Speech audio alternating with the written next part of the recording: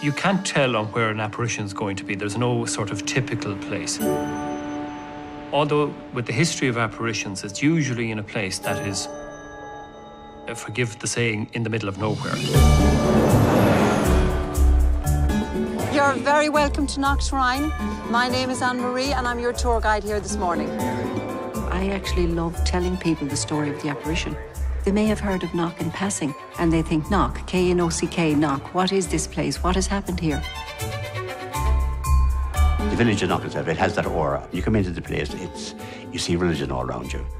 But the people that live here are no different than anybody else.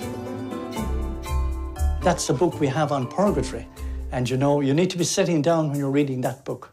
It just gets you to get your life in order, because we're living in very strange times, as you know. I certainly have no difficulty with people. If they want to claim they've had a miracle cure and not, that's fine. But we still have to apply scientific medical criterion. I was completely paralysed. They put me right in front of the statue of Our Lady of Knock. My two legs swung out and I stood up straight. Someday we would hope it would be like Lourdes. I don't know, will we ever get the same amount of pilgrims coming here?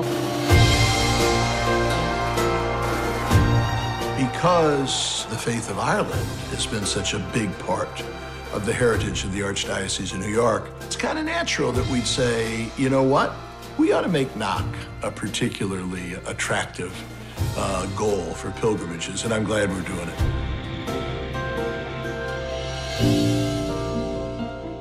Even if I never went to Knock, I would always know that Our Lady was with me all the time.